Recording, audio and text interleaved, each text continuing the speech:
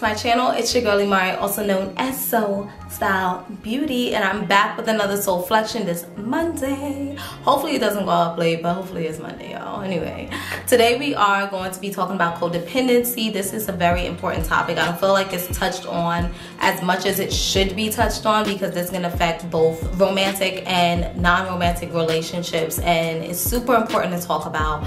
So today this is what I'm going to be speaking about. But yeah, y'all, I got some new here. I got some bundles. I made a unit, so this is gonna be my protective style for the next couple of months, 2 months and a half, I bet, or I don't know, however long I deal with it, and I can dye it, change it up. So this will be my protective style for a couple of months.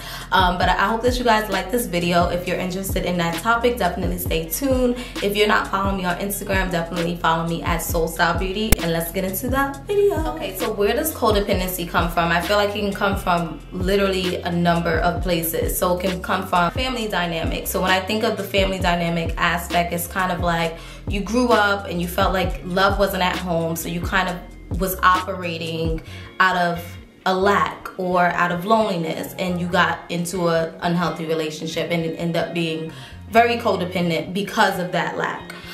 It can come from the media and the movies. You then internalize this expectation that someone will fill every aspect of your cup.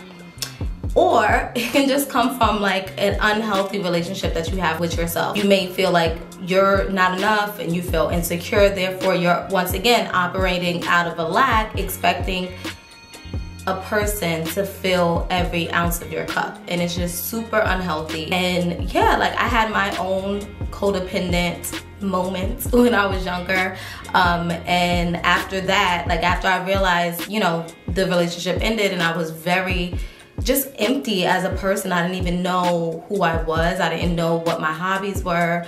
And I took a solo trip. So I had my little eat, pray, love moments, y'all. And I traveled solo to London. My mom actually thought I was gonna commit suicide. And I'm like, would I pay over $1,000 to go to London to jump off a bridge?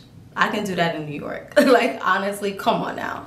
It was crazy. My mom just, she thought I was like in a crazy state of mind, which I wasn't. I just wanted to kind of take this trip for self-discovery. So I did travel to London, and I'll link videos down below of young Imari traveling to London solo. And I did this just because of self-discovery. Like I said, I didn't really have a great relationship with myself, which then led me into unhealthy relationships, romantically and non-romantically. It just happens when you operate from a state of loneliness, a state of lack within yourself, and you're expecting somebody else to fill your cup. So yeah, this is what we're gonna be talking about today. So I have about, let me see, I have some notes on my phone. I have about 1, 2, 3, 4, 5. Yes, Imari with the notes of how to overcome codependency. Okay, so let's get into number 1. Okay, so number 1, you definitely want to change the mindset. So if I'm feeling like low about myself, if I'm operating off of like loneliness and lack, then obviously I'm going to be acting out of those feelings or operating out of those feelings. So I think that when you operate out of those feelings, like you're kind of looking for someone to fix a problem. So define love for yourself, self-love, define God's love, and try to just start there with a healthy relationship with yourself, with a healthy relationship with God, and take it slow. Like, don't rush it. Make sure that you're kind of like stable with it. It's so important because, like I said, then you'll put on the expectation to another person, and that's not fair. All right, so number 2, you need to learn how to be alone. So when you get in a relationship, you don't want someone to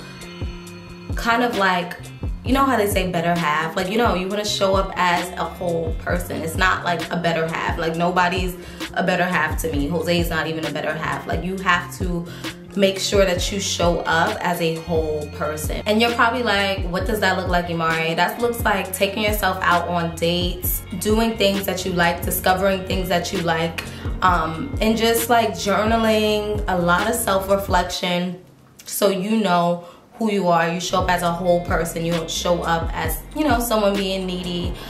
Therefore, when you get into healthy relationships, friendships, or romantic relationships, you are showing up as a whole person. And literally, I'm just gonna group the last 3 together because all I see is explore, explore, explore, but literally explore. You wanna explore, let me see what I have here. Explore what you love about yourself. Explore hobbies. Explore what your needs are as a person. And that comes with journaling and just being honest with yourself. Like I said, a lot of self-reflection.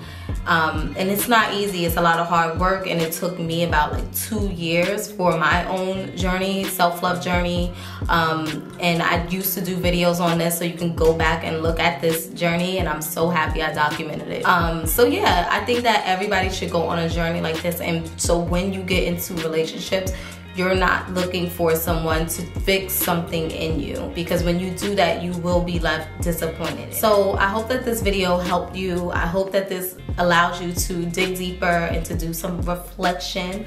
And until my next SOULflection next Monday, I'll see you soon.